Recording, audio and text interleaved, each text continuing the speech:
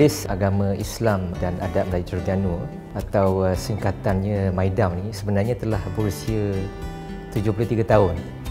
Dia merupakan satu institusi yang akan membuat sebarang keputusan ataupun polisi yang berkait dengan hal ehwal agama di negeri Terengganu. Dan ini meliputi aktiviti yang berkait dengan zakat, wakaf dan juga sumber-sumber awam. Daripada penelitian saya fikir ada 3 perkara lah yang menyebabkan mengapa orang ingin belajar pengalaman pengurusan zakat di Malaysia. Yang pertama ialah dari segi governance. Jadi di Malaysia ni dia agak unik kerana hal ehwal agama Islam itu berada di bawah bidang kuasa negeri. Ertinya oleh kerana kita ada 14 buah negeri, maka kita mempunyai 14 model governance. Dan ini membolehkan setiap negeri ini yang telah memberi kuasa kepada Majlis Agama Islam negeri masing-masing untuk menentukan apakah bentuk tata kelola ataupun governance yang sesuai dengan keperluan lokaliti.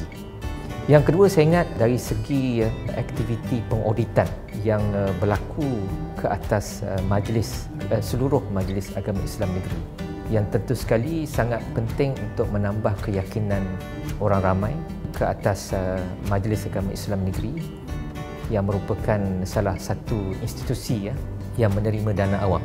Yang ketiga yang saya fikir agak penting juga ialah untuk kita highlight di sini ialah dari segi pengurusan agihan dan juga kutipan. Jadi bila kita bercakap soal agihan ini, dia berkait dengan peratus agihan berbanding kutipan lah. Jadi maksudnya semakin kecil nisbah yang kita dapat daripada skor ini, dia menunjukkan semakin cekap lah agihan lebihan zakat ini. Misalnya di MAIDAM ini, bermula tahun 2017, apa yang berlaku adalah peratus agihan zakat adalah melebihi 100% daripada kutipan zakat.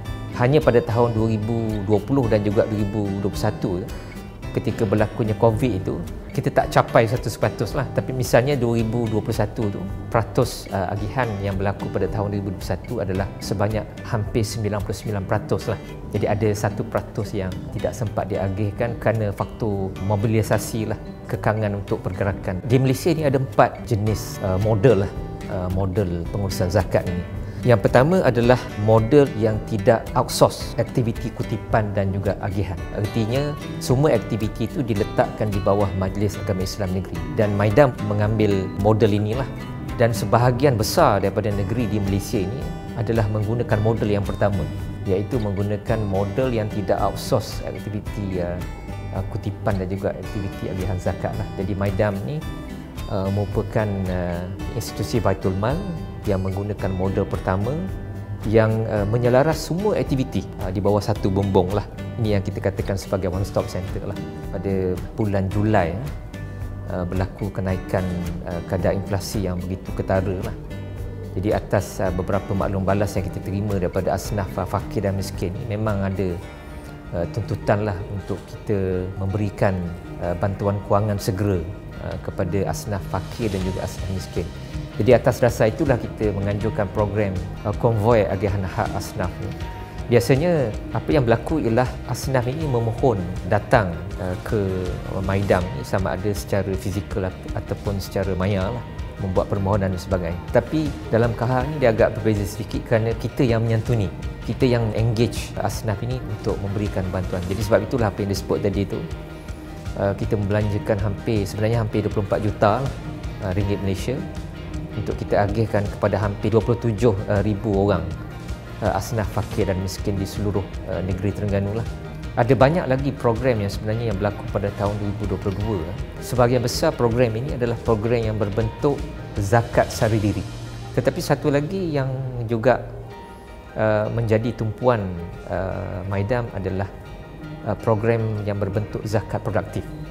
Yang inilah yang kita katakan program yang kita melatih asnaf untuk bagaimana dia dapat bertukar daripada status sebagai penerima zakat kepada pembayar zakat menerusi aktiviti keusahawanan. Selain daripada itu, kita juga menganjurkan Fund Ride 2022 lah, yang bertujuan untuk kita mewar-warkan aplikasi Sahabat MAIDAM yang kita bangunkan sendiri in-house untuk membolehkan semua pihak yang ingin mendapatkan bantuan dan juga siapa saja pihak-pihak yang berkepentingan yang ingin mendapat maklumat dan juga ingin mendapatkan bantuan daripada MAIDAM ni, termasuk nak melaporkan asnaf, mereka boleh menggunakan aplikasi sahabat MAIDAM untuk tujuan ini. Dan dalam masa yang sama, satu program yang agak unik juga berlaku pada tahun ini adalah kita dah mulakan gerakan yang melibatkan juga pihak pembayar zakat ketika kita membuat program agihan. Jadi biasanya program agihan ini pihak MAIDAM sendiri yang menyerahkan kepada pihak asnaf. Tetapi mulai tahun ini kita menjemput pembayar zakat terpilih, terutamanya dalam kalangan syarikat yang membuat pembayaran zakat perniagaan ini, untuk turut sama menyerahkan bantuan itu kepada pihak asnaf. Kita jemput mereka ini untuk menyerahkan rumah baru kepada asnaf fakir dan juga asnaf miskin ini. Sasaran tahun 2023 ini kita menjangkakan peningkatan sebanyak 15% berbanding tahun sebelum itu, dan insya-Allah kita optimis dapat mencapai sasaran ini, dan untuk tahun 2022 ini kita juga optimis kita dapat mencapai sasaran peningkatan 15% berbanding tahun 2021. Yang saya cukup gembira adalah pada tahun ini, sekarang ini kita telah pun buat agihan zakat 100% setakat hari ini. Jadi kita beri komitmen sepenuhnya untuk kita memastikan agihan zakat berbanding kutipan ini sekurang-kurangnya 100% pada setiap tahun. Jadi kita nak pastikan ini, dan kita telah dapat mencapai perkara ini 2017 hingga 2019. Kemudian 2020-2021 kita ada sedikit lebihan, tapi 2022 ni kita nak pastikan pencapaian agihan sekurang-kurangnya 100%. Untuk fasa yang pertama ni, sasaran kita adalah untuk kita pastikan kumpulan fakir ni, kalau dalam istilah ekonomi moden ini adalah merujuk kepada miskin tegar lah. Jadi miskin tegar di Terengganu ni dia tak banyak sebenarnya.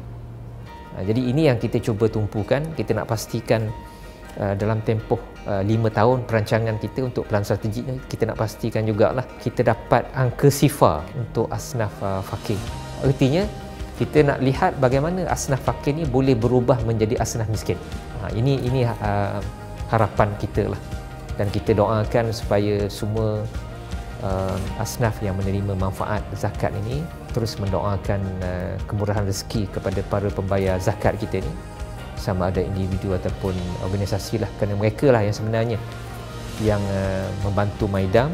MAIDAM ni hanyalah sebagai awan tengah lah, sebagai pemegang amanah untuk kita membantu mereka yang memerlukan.